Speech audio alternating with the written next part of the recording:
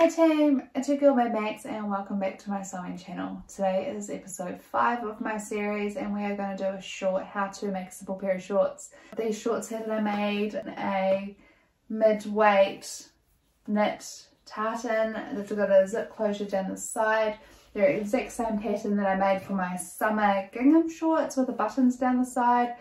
I couldn't be bothered mucking around with buttons this time, so I just chucked in the zip, and hopefully these will carry me through until the colder months when I will be forced to wear pants again.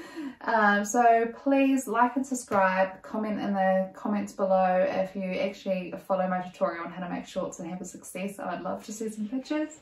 Otherwise, just thanks for watching and I'll see you in my next video.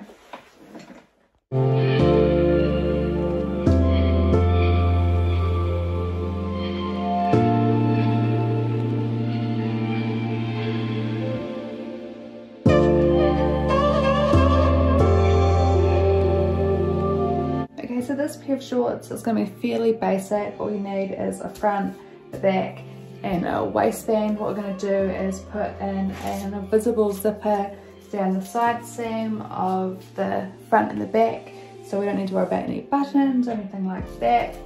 To start off with, I'm going to put the darts in the front and the back, so we'll just pinch together the fabric and sew down a wee triangle on both sides, and then what you do is you sew fronts to back, right sides together, then you put your separate front and backs together, and then you sew the U together, and then you flip it inside out, and then that's when we'll put in the zip on these seams here.